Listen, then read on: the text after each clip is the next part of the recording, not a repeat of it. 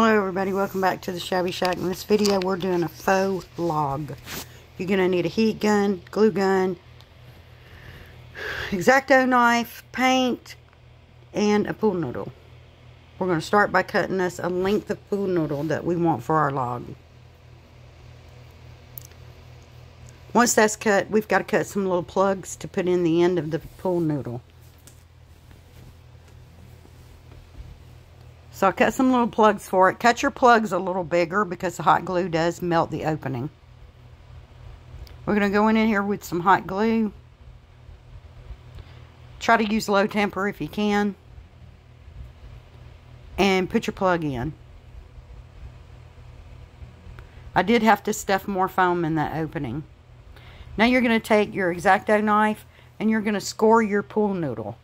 Do not cut all the way through. Just scrape the surface with your blade, going down maybe 1/8 of an inch at most, and give yourself cuts all over this pool noodle, but not all the way through. Remember that, y'all.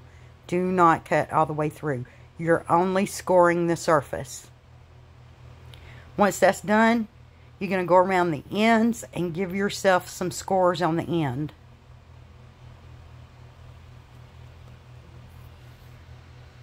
Now you're going to take your heat gun and you're going to put it on low heat and you're going to slowly run it over the pool noodle.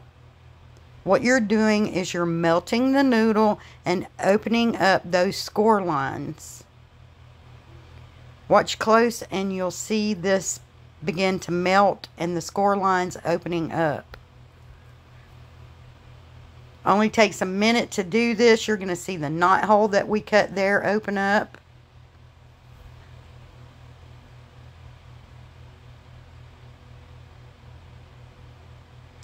Make sure to do your ends where you've put the caps also, because you're opening up that round score line on the end also.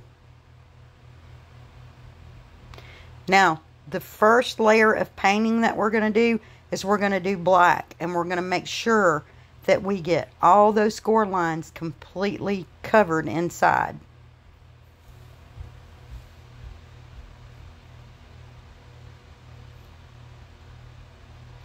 Once we have the log painted black, we're going to go over it with some gray.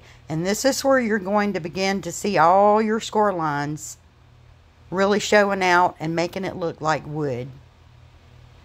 Right now, this looks like an old burnt log. Now we're going to go over it with white. And this is what's going to really start bringing the color out. You can use white, brown, whatever colors you want. You can take more time to do the painting technique on yours. For the sake of this video, I'm only doing 3 colors on it.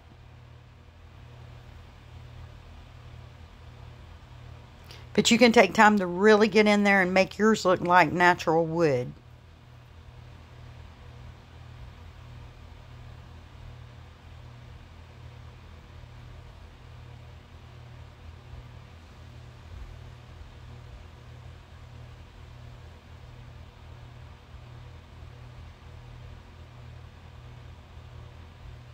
These would look so cute in a little bundle tied in a pretty little ribbon put on your fireplace.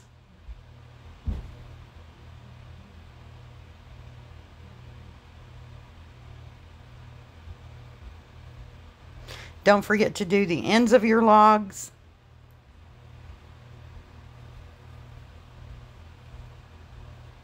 I'm going to dry this down a little bit, and guys, here's what my finished log looks like. Like I said, take time, do more knot holes, do it upright.